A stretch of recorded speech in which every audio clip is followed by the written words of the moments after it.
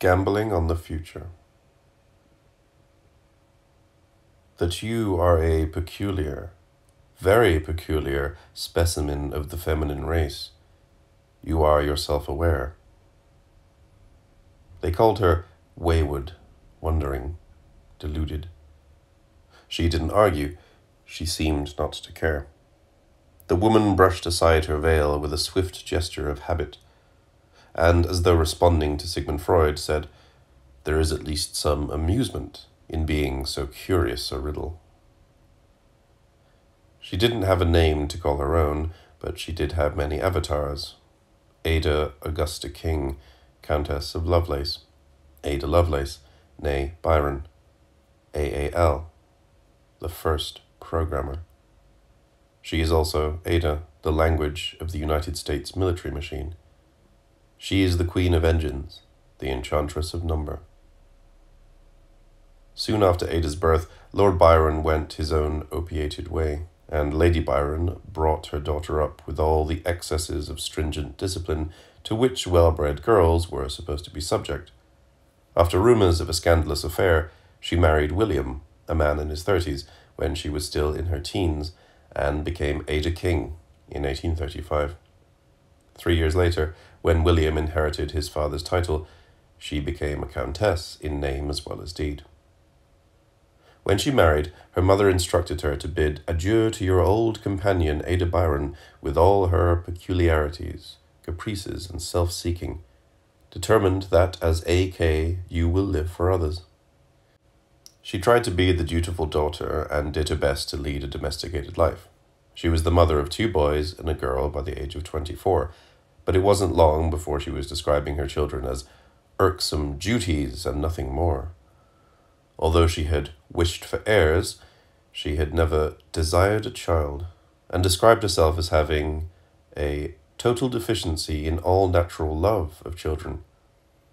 She wrote, "To tell the honest truth, I feel the children much more nuisance than pleasure, and cannot help remembering that I am not naturally or originally fond of children." She wrote of her husband with affection, describing him as "my chosen pet," but also expressed her indifference to any mortal husband, even her own. "No man would suit me," she wrote, "though some might be a shade or 2 less personally repugnant to me than others."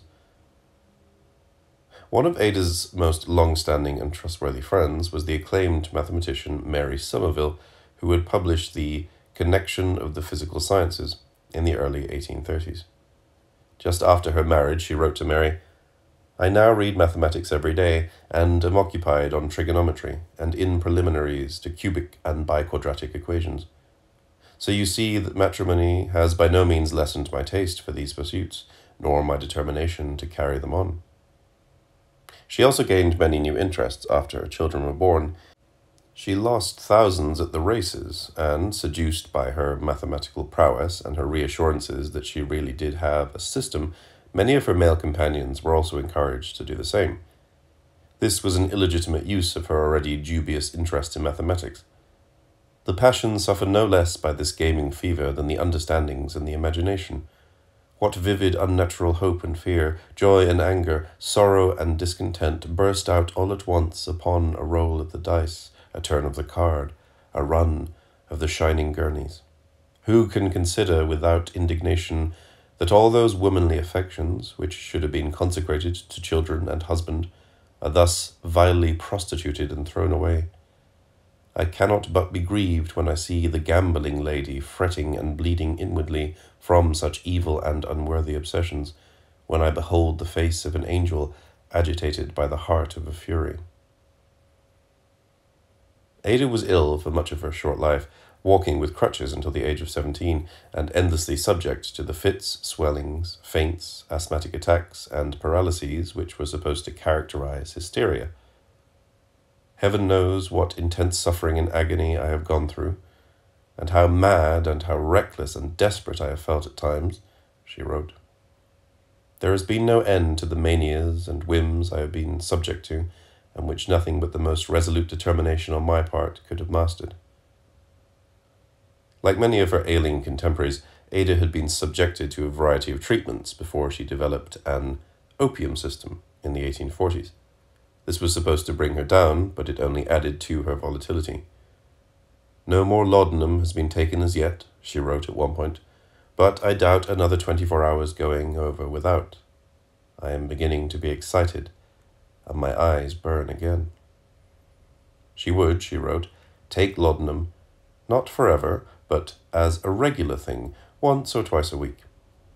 The drug had a remarkable effect on my eyes, seeming to free them and to make them open and cool. In opium lay the vast expanses, orders, and harmonies conjured by mathematics. "It makes me feel so philosophical," she wrote, "and so takes off all fretting eagerness and anxieties. It appears to harmonize the whole constitution, to make each function act in a just proportion, with judgment, discretion, moderation." Her doctor seems to think it is not a mere palliative, but has a far more radical effect. Since this last dose, I am inclined to think so myself. It is a pity that instead of ordering claret some months ago, he had not advised laudanum or morphine. I think he has got the thing at last. In 1851, a uterine examination revealed a very deep and extensive ulceration of the womb, which her doctor thought must have been the cause of much derangement of health. She died in 1852 at the age of 36. They called her complex of diseases hysteria, a diagnosis and a term which indicated wayward reproductive organs. Hysteria is derived from the Greek word hystera and means wandering womb. There was a time when it was widely believed that the womb, though it be so strictly attached to the parts we have described that it may not change place, yet often changes position and makes curious and, so to speak, petulant movements in the woman's body. These movements are various, to wit, ascending, descending, convulsive, vagrant, prolapsed. The womb rises to the liver, spleen, diaphragm, stomach, breast, heart, lung, gullet, and head. Although such direct connections with the womb had fallen out of medical favor by the end of the 19th century, hysteria continued to be associated with notions of a wandering womb. "There is in my nervous system," wrote Ada, "such utter want of all ballast and steadiness, that I cannot regard my life or powers as other than precarious." They said she was a nervous system, apparently unable to settle down. She had what she described as a mass of useless and irritating power of expression, which longs to have full scope in active manifestation, such as neither the ordinary active pursuits or duties of life, nor the literary line of expression can give vent to. She couldn't concentrate, flitting between obsessions, restless, searching. At one point she declared, "There is no pleasure in way of exercise equal to that of feeling one's horse flying under one. It is even better than waltzing." At another, the harp was her greatest love. "I play 4 and 5 hours generally, and never less than 3. I am never tired at the end of it." Drama was another contender. "Clearly the only one which directs my hysteria from all its mischievous and irritating channels." But even this was a short-lived love. I never want to look at the excellence of mere representation being satisfactory to me as an ultimate goal or exclusive object. Ada was hunting for something that would do more than represent an existing world, something that would work, something new, something else. Even the doctors agreed that she needed peculiar and artificial excitements as a matter of safety, even for life and happiness. Such stimulations simply did not exist. She had to engineer them to suit herself. Hysterics were said to have a hungry look about them. Like all Luce Irigaray's women, what they desire is precisely nothing, and at the same time everything.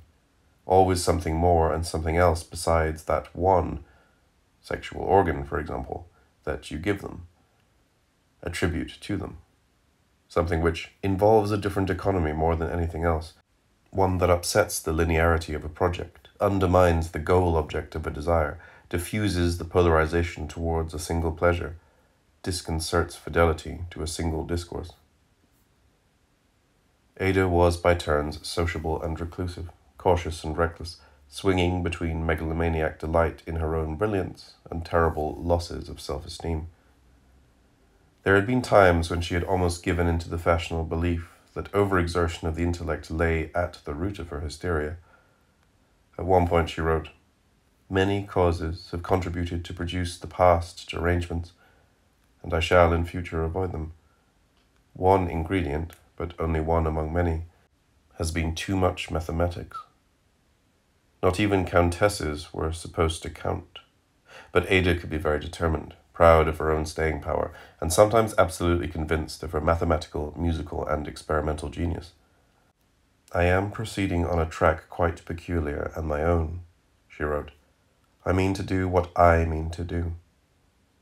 In 1834, she explained that nothing but very close and intense application to subjects of a scientific nature now seems at all to keep my imagination from running wild, or to stop up the void which seems to be left in my mind from a want of excitement.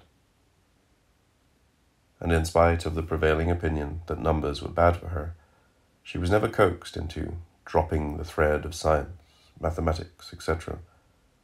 These may still be my ultimate vocation.